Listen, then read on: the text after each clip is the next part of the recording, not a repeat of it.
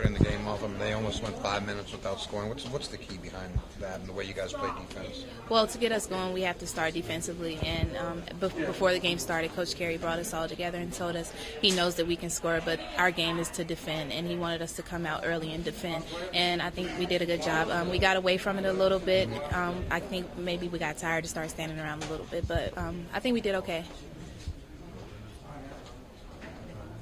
Is the key to that when you guys are able to switch the screens and you guys pretty much all 5 players switch the screens, right? Mm-hmm. We switch 1 through 4. Yeah, okay. We don't switch with the 5, but it makes it easier to get up the lanes and switch so the other person can't catch the ball. But if they do catch it, you're right there ready to defend. So I think it helps us out a lot, and it gets us moving, and our feet are a lot quicker on defense like that.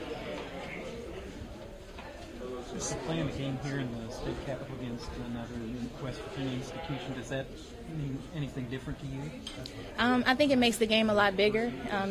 You want to be the better school in the state, and so everyone comes out with I want to maybe an ego or just to be able to represent and come out with a W. Everyone wants to get a W, and I think we've done that for the 4th year. So I think we're going strong.